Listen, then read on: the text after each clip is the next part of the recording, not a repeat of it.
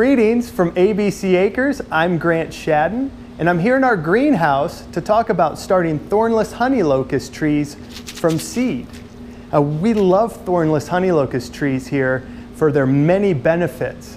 We're going to be planting them all throughout our fields to give us a boost in fertility in our pastures, to allow our livestock to browse on them and to eat the fallen seed pods.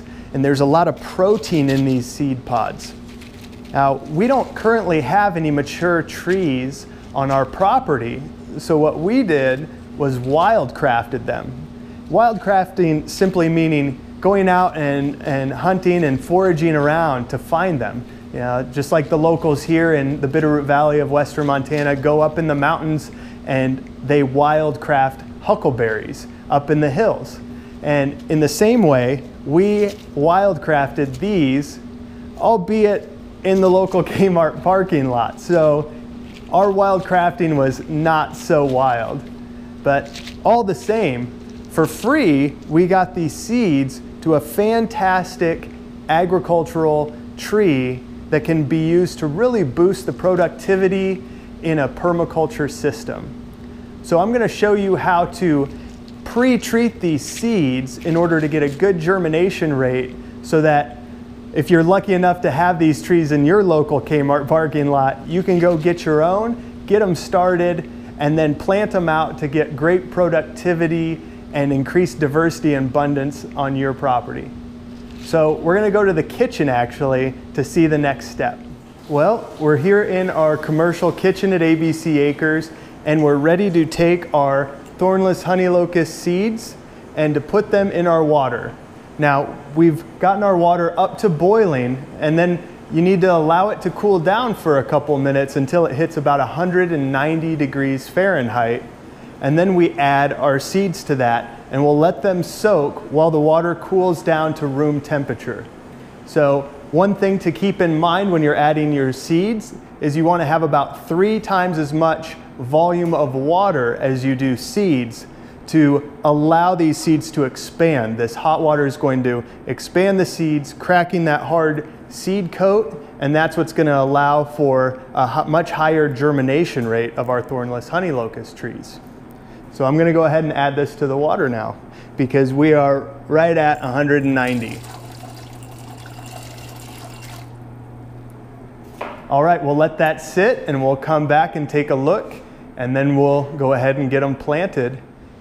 All right, well, we're back in the greenhouse getting ready to take our soaked seeds that were treated by the just below boiling temperatured water, and now that they've had a couple hours to expand and soak up some of that water and break that hard seed coat, they're ready for planting. So to give you an idea of how much they expand, in my hand here I have a seed that hasn't been soaked yet, and then obviously the much larger seed that has. So that's what we're looking for, that expansion to get that seed coat broken so that this seed can really germinate and can turn into a nice young seedling for us right here. So I'm going to take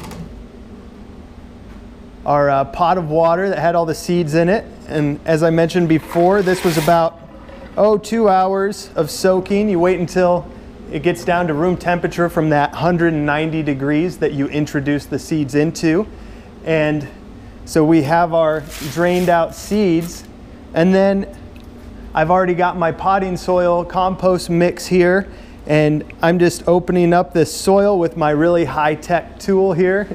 And yeah, then I'm gonna take my seeds, and I like to plant at least a couple seeds in each pot, just to give me that extra insurance that I'm going to get germination and get something to grow.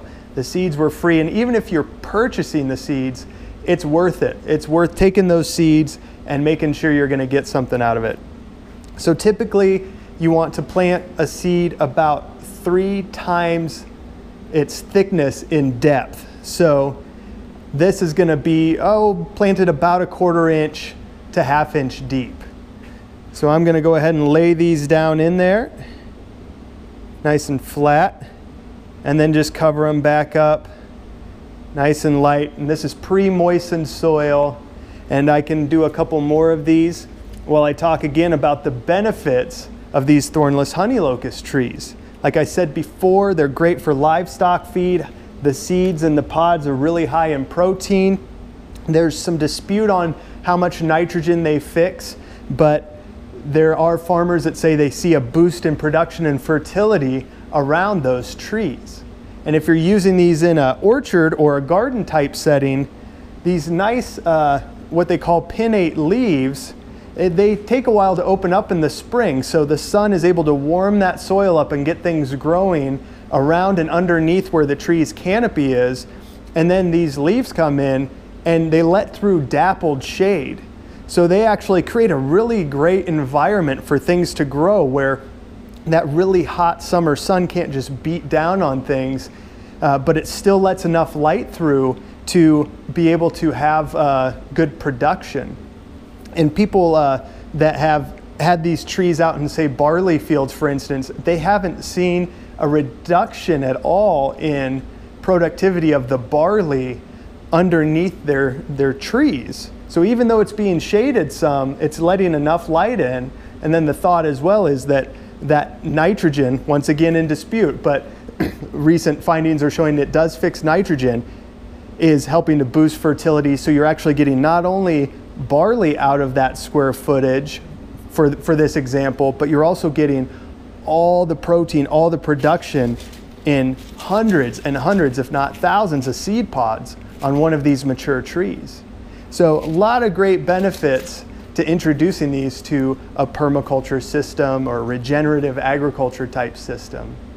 So I'm going to keep planting these seeds out, because once you've drained them out, you don't want to let these seeds dry out too much. Otherwise, you're really going to lose germination rate and their viability. So if you have any questions or comments, feel free to put them in the comment section below this video.